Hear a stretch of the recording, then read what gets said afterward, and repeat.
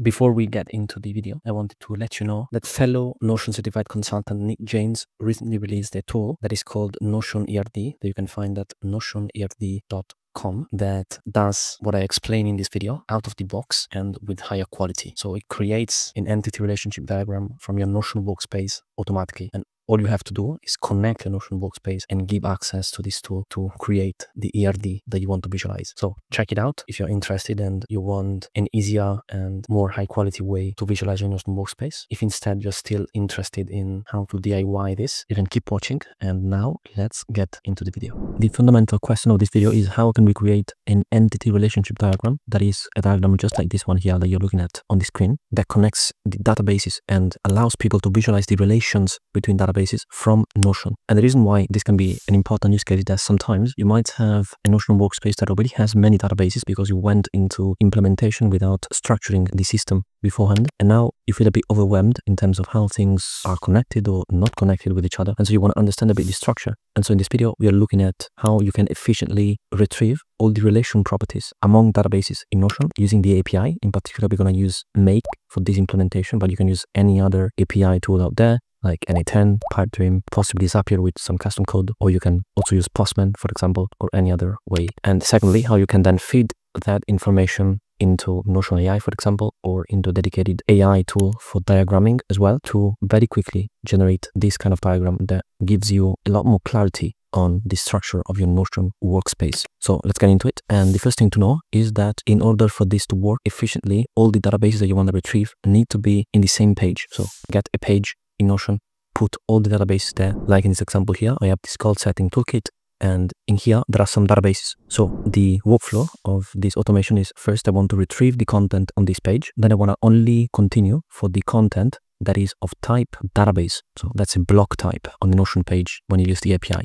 So for each child database type, I want the automation to continue, and then I want to map out the relation properties within each of those databases. So let's go into Make and see what this looks like. In this specific Notion page, there are 4 databases that you can see: goals, micro actions, goal action tracking, and random rewards. So these are all ready together.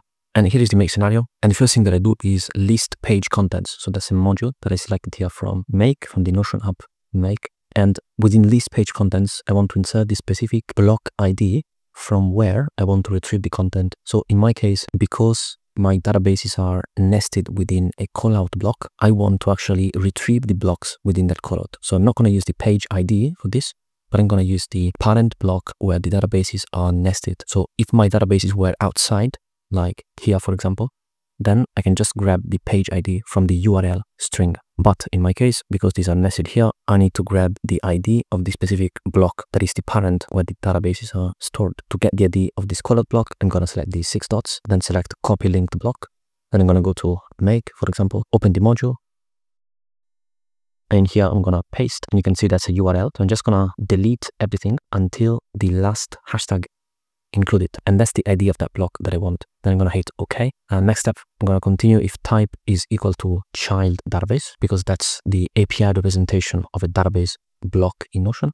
Then I use the Notion module get a database so that we can get the structure of each database and retrieve only the relation properties there. So for that, I'm going to map the page content ID from the previous module that is right here. And if you're setting this up and you do not find this parameter in your output ready for mapping, then you can just right click on the first module, make sure that you do run this module only so that you ensure that it works properly, and Make determines the data structure that allows you to then map that value into the subsequent module. So once you've done that, you have the page content ID, you can map it out here. This will retrieve the database structure, so meaning all the properties, property types, IDs of the properties within each database. Then there is an iterator, and the iterator is a way to loop through the results of the get database, because the get database will output an array of values, being the values will be nested within an array. So with square brackets, you're going to have many properties. And so we want to iterate on each property so that we can then only continue for those properties of type relation. So you can see here the iterator iterates through the properties parameter from the picker. The properties parameter is right here. That is an array, as you can see here. Then there's a filter here that says only continue if type equal to relation. That's the API representation of the relation property type. And then I'm using the set multiple variable tools that you can find here under tools, set multiple variables. And in here, I'm going to set one variable that is called relation. And for this relation, I'm going to map the child database title from the trigger module. So this one is here, right there, because I want to get the database title, for example, goals. Then I do a colon, and that's just my preference, just to map out the relations. Then space and the name of the property that's related to that database. So that is mapped from the iterator, and then I select name right here. So for example, in my case, goals, that is the name of the database, is related to action tracking, and that's going to be one of the outputs. And finally, I'm going to aggregate the text so that I only have one single string that maps out all the relations in this fashion, with the name of the database, colon, and the name of the related database right there. So for this, I just source module is the list page content, so that we only get one output. The row separator is a new row, so that each relation mapping is on a separate row, and the text that I want is the relation variable that I set on the previous module. So let's run it, and let's see what the output looks like. You can see here there are multiple bundles because there are multiple databases, and then at the end of it, there is only one output. And when I open it, I get this text, and these are all the relations that I have. So I can just Control-C to copy this text. And then what I could do is I could go to Notion, if I have Notion AI, for example, and I could say something like space. And then here I already did it, so I'm going to reuse the same prompt. Generate an ERD entity relationship diagram knowing the following database relations. And then I list all the relations by pasting them from the make output that I just copied on my keyboard. And I'm going to do run. This will generate a mermaid diagram, also with the correct cardinalities, which, however, I found that it's better if you check them and you can adjust them. So because that's a mermaid block in Notion, you can either preview it. So in here, if I accept the suggestion from Notion AI, this will actually add the diagram into my page, and then I can do either preview, or I can do a split, for example, where I see the code, but I also see the diagram here.